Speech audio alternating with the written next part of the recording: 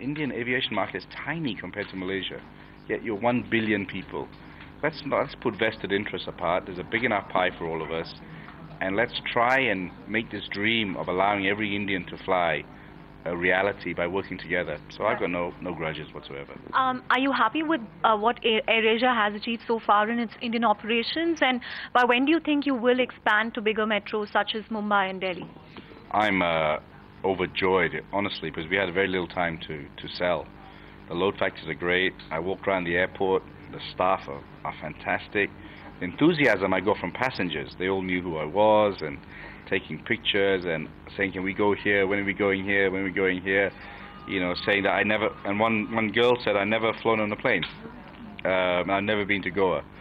That made it, right? That made the 14 months really worth it for me. So plans are accelerating. We're going to put 6 planes in now. We'll have to see how quick we grow, but we have lots of planes. We have lots of ideas. Let's see how the budget goes. Let's see how the 5/20 rule goes. Let's see how airport incentives and ATFs. But if all those things go in the right way, not just us, but Indigo and Spice and Goa will all benefit, and the people of India will get more choice and better value. Right.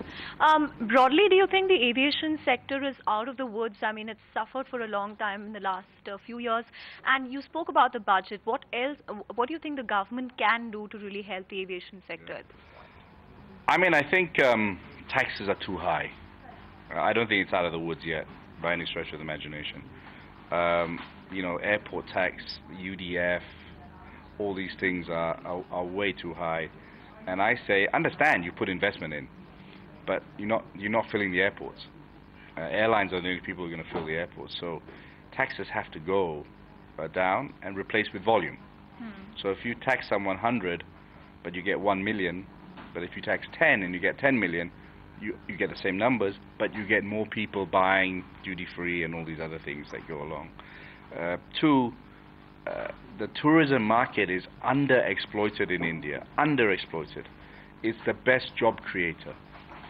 So liberalize the 520 rule, allow a greater tourism market, and I run concurrent to what you say. I'm super excited about developing the Northeast. That is such a beautiful part of the world, but it's so hard to get to. And Bombay and Delhi doesn't really excite me so much because there's a lot of people there. Right. I'm about developing new markets and giving people in those economies a chance to grow and have benefit. 50% of AirAsia routes are routes that were never done before. Right. So, you know, I think anything that the government can do to facilitate the aviation business by reducing cost and replacing it with volume. ATF is well documented, which really one of the best industries is domestic travel. So it's discriminatory against domestic tourism right now. Right. So and airport infrastructure. We're very positive about everything. The planes are going full. The pickup on the new route that we just launched about 1.5 weeks, which was Cochin, has been great. You know, so we're very excited about it. I'm thrilled. Right. When can we expect you to start flying from metros such as Mumbai and Delhi, because those are really the hubs? I actually believe that while they are the hubs, I believe the rest of India needs a lot of connectivity. I think Mumbai may take us some time to come there. It's, you know, it's the most difficult decision for me because the constant support we get from Mumbai, Delhi, and, you know, the requests I get personally for us to come there, there's a huge opportunity. But it's also a market that's very saturated. Air traffic isn't, you know, it's congested. So it's probably one that we do at a later time. Right. And what's happening to your plans, you know, for moving the AirAsia hub from Chennai to Bangalore? Is that progressing as planned? Because the section raised, you know, protests for BIL giving exemptions to AirAsia coming here. So what's really happening on that? Well, look, actually, we're setting up BIL Bangalore as another hub. Chennai is the hub, and we're not, you know, taking away from that. We're still staying there. We still have a lot. I still have my house in Chennai. I think we're looking to, you know, build up Bangalore. And I can't really comment much on the protests that we're getting to BIL. I think that's something you need to ask them. We're not, you know, protests aren't something that we're, you know, uncomfortable with. The last 13 months we've taken protests out of every window that you could think about.